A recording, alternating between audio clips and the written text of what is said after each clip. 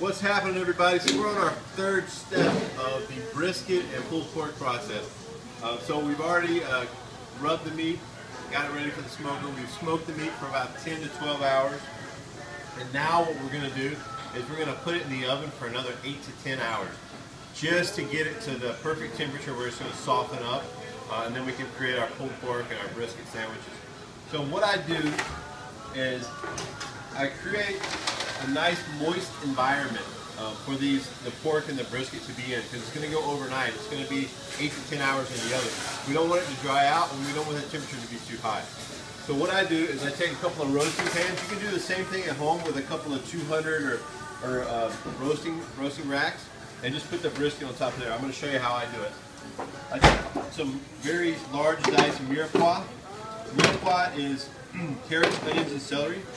Classically, mirepoix is 2 parts onions to 1 part celery to 1 part carrots. So I'm just going to throw these vegetables in here. This is going to add to the body of the flavor. Just going to give a little flavor accent to the meat. So I got all my veggies on there. And you want them large chopped, because this is going to help the meat stay above the pan. Instead of steaming, it's going to roast. I got my cooling racks in here. What I'm going to do, I'm just going to place my pork right on top of those cooling racks. Same thing with my brisket. Brisket right on top of the cooling racks. Okay? Now, what I'm going to do is I'm going to put some more moisture in here, because it's going to go for the 8 to 10 hours. I want to make sure it has a very moist environment. And this is just apple juice, guys. Okay? About a quart of apple juice. As it cooks, the natural juices are going to come down into the roasting pan and keep it moist as well. But I'm just giving it a little added moisture barrier, because we don't want any dry meat. That's for sure. No dry meat in this house.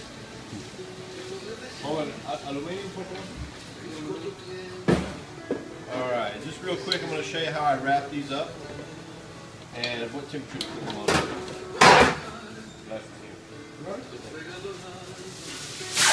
Okay, so all I do is put a little aluminum foil on top, crimp the edges on both sides.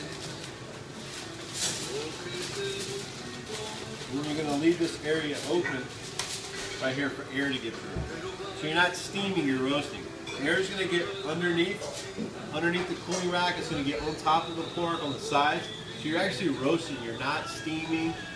If the meat was connected to the bottom, what would happen is the bottom layer of meat would steam and the rest would roast. This way the whole piece of meat roasts. Okay?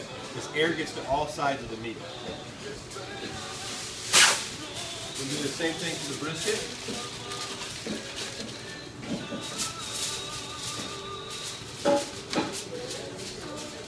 And we're ready to go in the oven. Okay guys, so this is what I do for the pork. Since the pork has the bone in and the skin on, it's going to take a little bit higher temperature than the brisket. So the pork's going to go at 225 for 8 to 10 hours, okay? Once that bone comes right out, okay? Once it comes right out with not a lot of pressure, it's perfectly ready, okay? The brisket's going to go in 200 degrees, 200 degrees for 8 to 10 hours until it's soft on the bottom. You can lift it up and touch the bottom, and if it's nice and soft, it starts to peel away. It's perfect brisket, okay? So pork, 225, 8 to 10 hours after we've already smoked it for 8 to 10 hours. And then you're going to go 200 on the brisket, guys, okay? So once more, we got pulled pork and brisket. Doing some barbecue, guys. I hope you learned something today. Bryan Williams, take care.